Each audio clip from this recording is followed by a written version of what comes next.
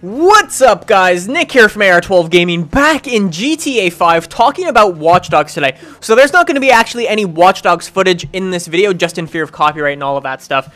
Didn't want to mess around with any of that, so I'm just going to have some random GTA footage in the background, just so you can enjoy some stuff with your eyes. Anyways, there were 3 modes that the guys over at Ubisoft just released for Watch Dogs Online.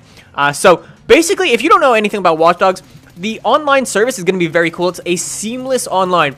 So if I compare this to GTA, which is probably what the majority of you guys know or understand, the way GTA Online works is you're in your single player world, pause your game, go over online, then you have this long loading process and things like that.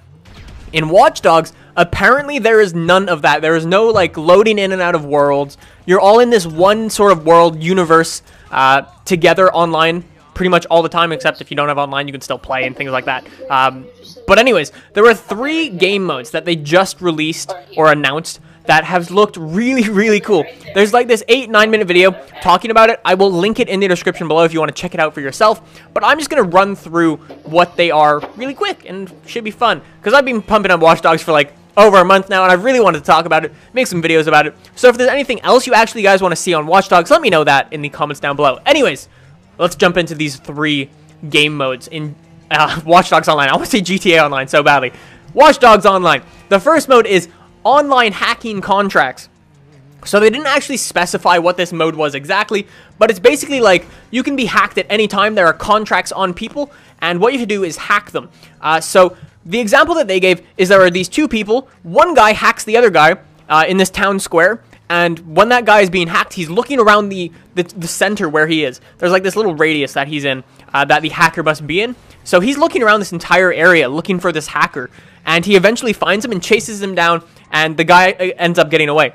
So what it is, I get from it at least, is sort of like a guy is going to be hacking you. You have to go and find him, kill him, and you get some points for that.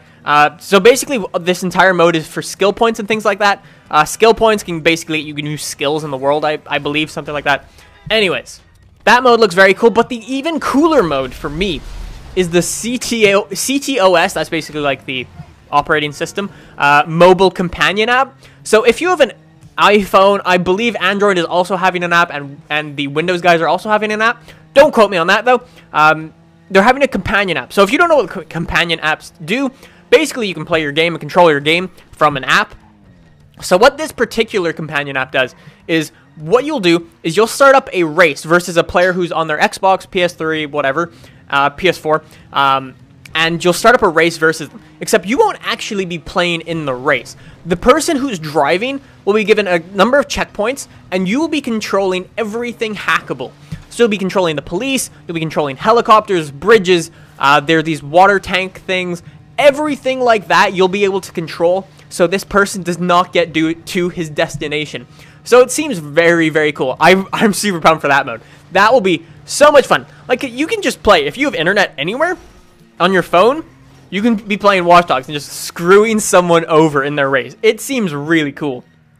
That's the game mode that I feel like is going to be very cool. Anyways, moving along, the 3rd and final game mode that they announced was competitive decryption combat.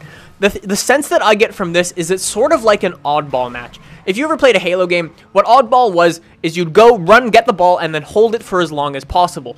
This is similar to that, not exactly though. So what you have to do is you have to get a file and decrypt it, and that is how you win. So there's a file in a building, that's what they showed. There's this file in a building, there are 2 teams going up against each other. You have to get this file, and then you have to get together with your team and decrypt it. Now, the other team at this point is going to be coming at you and attacking you, and they'll be running at you and stuff, trying to kill you, so you have to be fighting them off and decrypting it at the same time. So basically what you do when you decrypt it is it's basically just a waiting game, so you're going to have to wait. They didn't actually say in the video, but it's probably like 30, maybe 2 minutes, 30 seconds to 2 minutes, that's what I would guess, if I was making it. But decrypting it, something like that. Once you've decrypted it, you win, and you get skill points for it. So that is another game mode that I feel like is very cool.